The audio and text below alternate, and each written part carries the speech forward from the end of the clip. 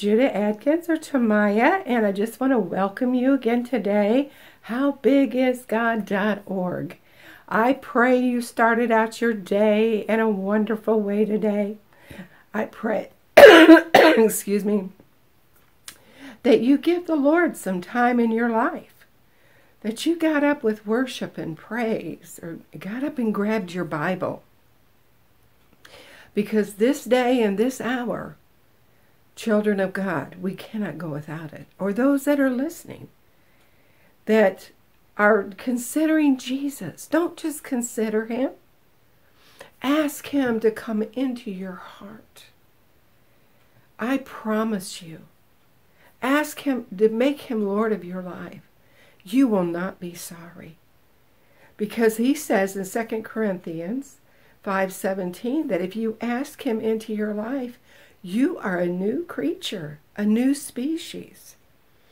And therefore, the things that bothered you, things that are hard on your mind, you'll begin to see how Jesus will lift those burdens, how this change in your life, if you will let Jesus a hold of you, if you will serve him with all your heart, not just in name.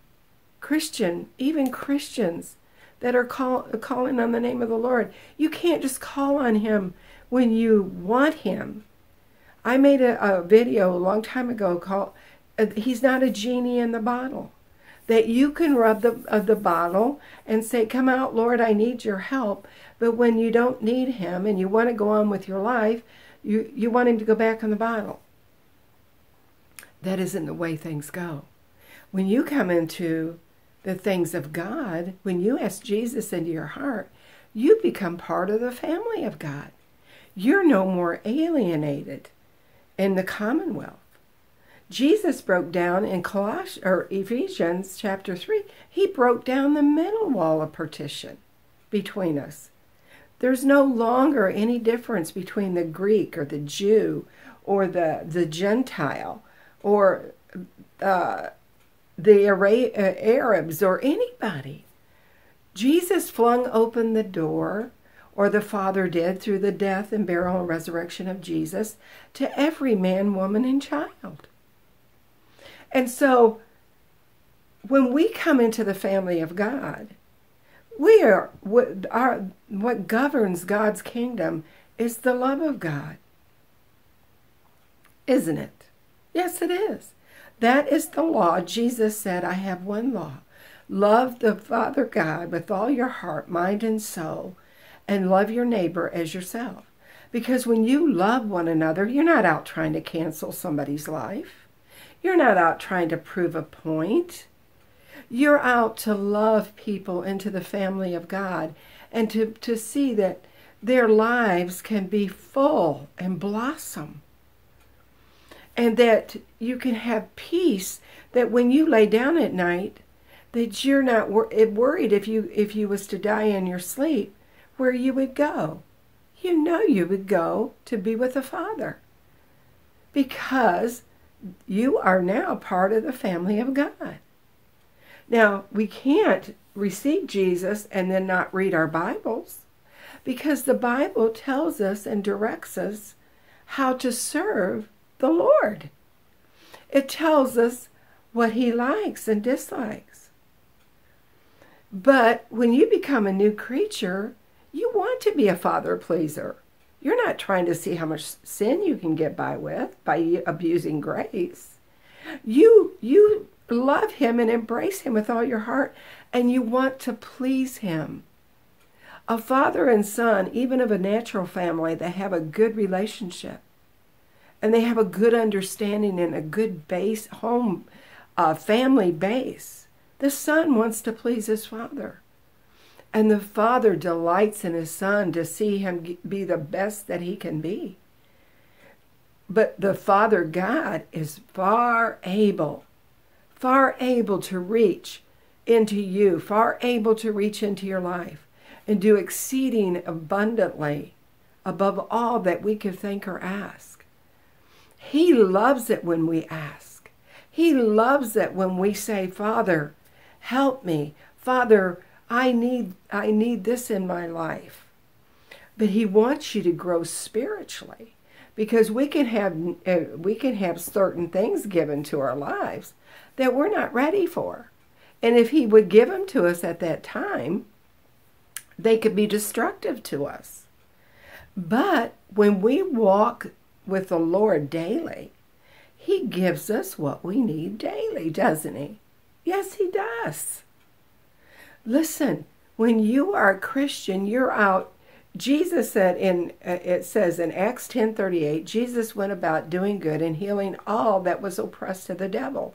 That becomes your mission as well, that you want to see people free.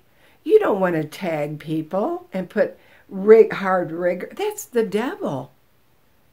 And these people that are doing this is the bidding of the enemy. And listen, pastors, you're going to have to get the Bible out. You're going to have to reveal and share these things, that there's no difference in God. When we try to make one group over the other, that we're trying to reconcile and make things right, there's only God that can reconcile and make things right, folks. Every person that lives on the face of this earth has went through some type of persecution. The English ran to America because the king in England was so oppressive. You couldn't read your Bible. You couldn't paint a picture. You couldn't do anything without the king's say-so. You couldn't own land. So those that were killed and persecuted that tried to go against the king, just like today, you know, every I think, you know, person under the sun in their lives or in their ancestry's lives sought to be free. But you know what the true freedom is? The only true freedom that we'll ever have is in God. When we start trying to please groups and we start trying to make up for things that really is far-reaching and out of we can't do it. But the Lord can set things in order. But our thing, if you are a Christian and you name the name of the Lord and you're caught up in this, woe be to you, because it will carry you off in dark places that you don't want to be. And it will entangle you in things and cause you to say words that the devil through other people will try to make you follow through on, when really you were caught up in a situation that you didn't mean to get caught up in. Pastors, be careful, because they're bidding for you. Men of God, evangelists, people that know the Lord, be careful. Because the Bible says that we are to walk in love and let him take care of things. And that there's therefore no condemnation to those that are in Christ Jesus, who walk after the Spirit, not after the flesh. If you walk after the flesh, you are going to be in major trouble. But when you say, Lord, I can't reconcile these things. I have friends now that are treating me like enemies. Husbands and wives that are of different ethnic groups are considering divorce because they're getting carried off in this garbage that is being vomited straight out of hell. And then what do you do with your children? How do you divide all of this? How do you reckon to make it right? You can't. And you know you can't. These things are bigger than us. And this is a tool used by the devil, because if he can always cause a division, in God there's no division. There's neither Jew or Greek or Gentile. And even in the New Testament, Paul and them that was born again realized that the slaves even were born again were of brethren, and they didn't treat them like slaves anymore. They were part of the body of Christ. Listen to me, folks. If we've ever needed to gain ground, if we've ever needed to pray for solid ground, pray for it now. If we've ever stood up, you've got to stand up for the cause of Christ. The Lord He is fair and just with equity. He doesn't come down on you with a rod iron and say, you got to do this and you got to do that and this is my will. He doesn't operate that way. So when people try to dominate over another group that is totally and completely devilish, I don't care who it is, white, black, who it is, we can't do it. And these people that are out canceling people's lives, beware. Because God will only allow you to go so far until you start running into Him. And when you start running into Him, and He reveals, or allows your life to be revealed, or allows those things that you're doing, and causes you and your intentions, and causes you to look foolish in your own garbage. And that's what usually happens. Judges that are out letting the just or the bad guys go, and the just and those that doesn't need to be in jail, and putting the innocent in jail, God allowed you to take the bench. You swore on the Bible with your hand that you would judge in equity, fairness, and justice. And when you begin to judge people, because God is the judge of the whole earth, when you begin to be the judge, guarantee you, you will be judged by the very things that you're doing. And you will get on the wrong side of things, and you will end up, usually, you will lose your profession and everything. Is it worth it? Do you think for a minute that the few people, it's only a few, it's as far as the majority of the people even on this earth, even Britain doesn't want our craziness. England doesn't want this craziness. People know and realize that these things are nothing but trash, and it's nothing but to divide people. And that these things will always come back knocking on your door. Because the Bible says what you reap, what you sow, you will reap. What you sow intentionally, knowing better, you will reap those things. There's certain things that we do. Yes, we can ask God's forgiveness. We can say, Lord, forgive us of that. I am so repentive, and be so repentive in heart. But when there's damage done, there is certain things that you will have to pay the last pence, especially when He's spoken to your heart. And especially when He tried to flag you down, and many, many times. But you kept on this road of pleasing men and trying to appease everybody. The Bible doesn't tell us to do that. It says that we are to walk with the Lord daily, that we are to have compassion and love toward people. We are not out to make division. We are out to see people come together in unity. Because if you are divided, it is a true saying. Jesus said that if the strong man comes into your house, you're divided. Or, he says, they called him Beelzebub. He said, if you call me Beelzebub, by who are you calling yourself? You sinners, you people that are doing what you're doing. He said, who are you?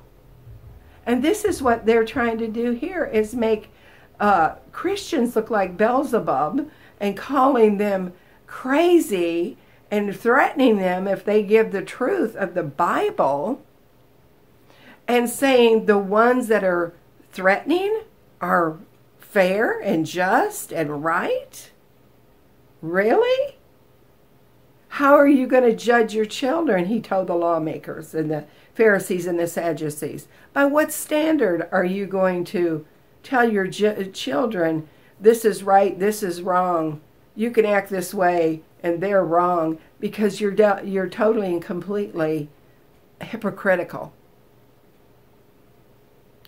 Woe unto those that call good evil and evil good. The Bible says that. We can't, in the Lord Jesus said, sweet waters and bitter cannot come out of the same fountain. Either the fountain is pure, it's one or the other.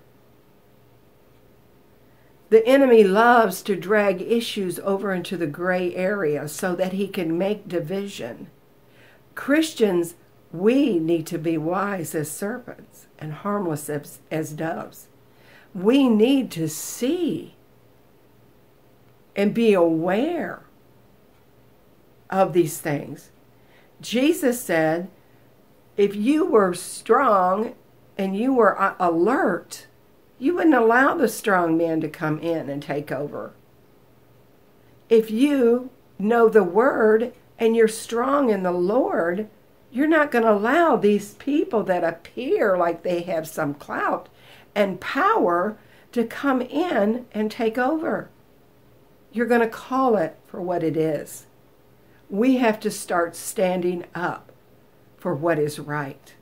If we Christians do not stand for what is right, who's going to stand?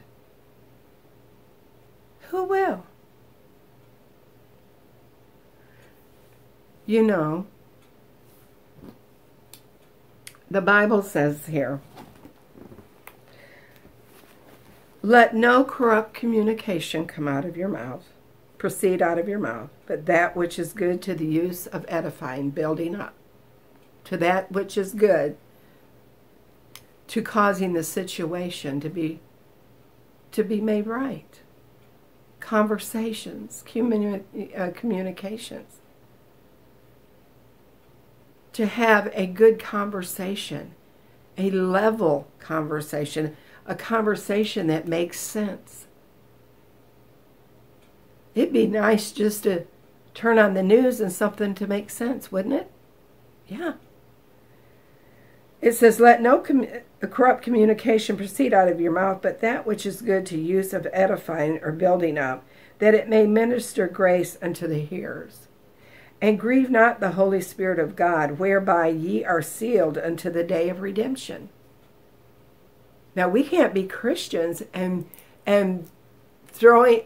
puking up all of this garbage and going along with it and say we're Christians and expect the Holy Spirit to seal us. And like I said, you're going to have many that was going to say, oh, Lord, Lord, I cast out devils in your name. I have the nerve to do that after living this, wonky life that, 1 foot in the devil's territory and 1 foot in God's territory. No, that doesn't go over. Jesus stood up and said it like it was. And we have to stand up for what is right. It says, let all bitterness, all wrath and anger and clamor and evil speaking be put away from you with all malice, that you don't have an ill will, that you're trying to make somebody pay. And be ye kind one to another, tender-hearted, forgiving one another, even as God, for Christ's sake, hath forgiven you. It says in Ephesians chapter 5, Verse 1, be ye therefore followers of God as dear children. Walk in love as Christ also hath loved us, and hath given himself for us an offering and a sacrifice to God for a sweet-smelling savor. But fornication, all uncleanliness or covetousness, let it not be once named among you that have become as saints. Neither filthiness, foolish talking, nor jesting, which are not convenient, suitable. Is it sowing seeds, bad seeds? Jesting and things like that. Sow the wrong kind of seeds. It takes people, you're in a conversation and it causes people to think in the wrong direction. Foolishness, folly. There's so much folly that's in the heart of people today. Folly that is something that you don't, you know the truth, but you don't, you just laugh over it and continue on doing crazy things. That's folly. Only it's a lot deeper than that. And it says, for this ye know that no whoremonger, no unclean person, no covetous man, who is an idolater, hath any inheritance in the kingdom of Christ and of God. Let no man deceive you, child of God, with vain words, for because of these things cometh the wrath of God upon the children of disobedience. Be not ye therefore partakers with them, for ye were sometimes darkness, but now ye are light in the Lord. Walk as children of light. It's not walking as children of light when you continue on and you jump on the bandwagon with all this craziness. That's not, no. That's confusion, and the Bible said God did not give us a spirit of confusion, but love, power, and a sound mind. 2 Timothy 1:7. We would do well, and it's very obvious that a lot of Christians are not reading their Bible, and they're just going along with all this stuff. But God is fair and just. There's no one more fair than God. When you walk in love, you don't get into those areas. Amen. And it says, for the fruit of the Spirit is in all goodness and righteousness and in truth. What's the truth today? Is the truth making division? Knowing that we all have, all of us, yes, we learn from our history, we learn from our mistakes. But you show me a nation that hasn't made mistakes, I don't care who they are, mistakes that are trying to be corrected. But now we have people over here that don't even live in our nation trying to come over and dictate to us how to live our lives and throw out the Constitution and to throw out Christianity and throw out whatever, anything that stands for good. And we are not standing up for what is right. Proving what is acceptable unto the Lord, and have no fellowship with the unfruitful works of darkness, but rather reprove them. For it is a shame even to speak of those things which are done of them in secret. But in all things that are reproved, exposed, are made manifest by the light. For whatsoever doeth make manifest is light. Wherefore he saith, awake thou that sleepeth. There's many sleeping today in the body of Christ. And arise from the dead, out of your dead sleep. When you're asleep, a lot of people say you're dead out. He's asleep. He doesn't know what's going on. He's gone, or she's gone. It says, awake from the dead. Wake from that deep sleep. Get up. and Christ shall give thee light. See then that ye walk circumspectly, cautiously, not as fools, but as wise, redeeming the time, because the days are evil. Wherefore be ye not unwise, but understanding what the will of the Lord is. And be not drunk with wine wherein is excess, but be filled with the Spirit. Now this is what we are to do, speaking to yourselves in psalms and hymns and spiritual songs, singing and making melody in your heart to the Lord, giving thanks always for all things unto God and the Father in the name of the Lord Jesus Christ, submitting yourselves one to another in the fear of the Lord. There you go. That we are to submit to his will and to one another, that the body of Christ may move by like a one man in Christ, that our thoughts are godly, that our actions are godly, that we reach out a hand to lift up, not to jump on this bandwagon of trash and to divide. No. And it says, wives, submit yourselves to your own husbands as unto the Lord. That's meaning that we all have a place, the husband, the wife, and the children. And it goes on to tell us about the children and the wives, that the man is to treat his wife correctly and love her as you love Christ. And the woman is to do the same. And to treat our children with love and respect. You know, it's hard to kick against the pricks. It's hard to kick against the goads, isn't it? When you start trying to make things right, just like Christ told Paul. Paul was under the law. He said under Gamaliel, he was well versed in the law. He thought he was doing right. He couldn't understand this new covenant that come into being until he ran into Christ one day and knocked him off his high horse. Is that what's going to happen to many? That they're going to have to get knocked off their high horse?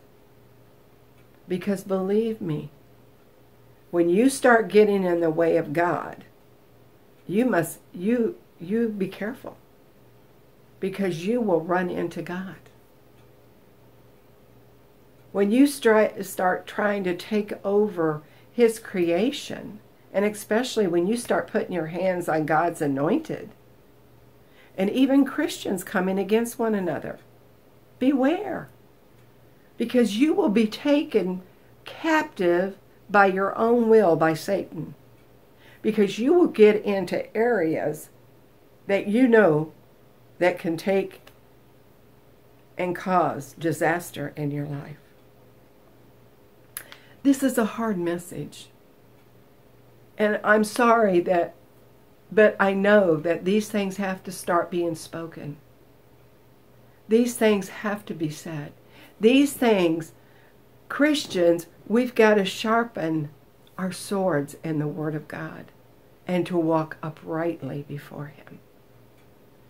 He loves you. God is love, and in him is no darkness at all. And we are the children of light, and we are to walk in his love and his likeness. We can do it. We can. Father, in the name of Jesus, I thank you for each and every one out there today. That, Lord, that they would examine themselves. That, Lord, that they would begin to grab their Bibles, and that they would begin to see what you have to say about things. This crazy world, we know, when they're not born again, they're in darkness. They'll do crazy things. They'll do and say anything. Because they want power, because Satan wants power. And he's people doing his bidding. and causing division. Lord, we ask in Jesus' name that you come into the picture. That, Lord, that your people will get on the same page with you. That, Father, that there will be a hard examination. That there will be a correction and repentance of those things that we know is not right, and that we get back in your good graces.